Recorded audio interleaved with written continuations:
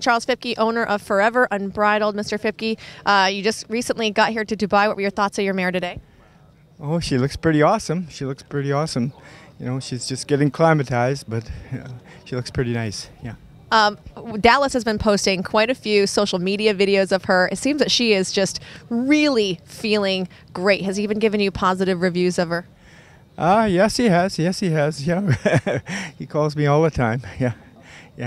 Yeah, she's got positive reviews, you know, like. And what made you want to bring her out here to try the World Cup?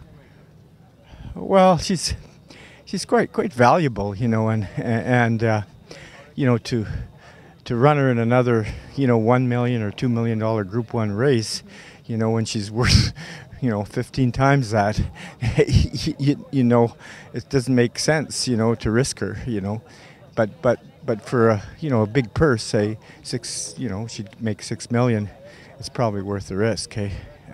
And we had the draw yesterday. What are your thoughts about your draw, and what kind of a trip would you like to see from her?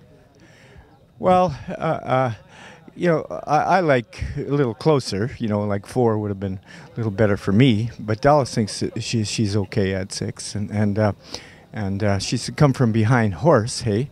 So it won't make that much difference. You know, the draw. I would say, yeah. Mare against the boys. Do you feel nervous, or do you feel a little bit of the pressures maybe off because it's a girl against the boys? Well, I'm a little worried because she's had a long time off, hey. But the last time she had a long time off, she was only 80% ready.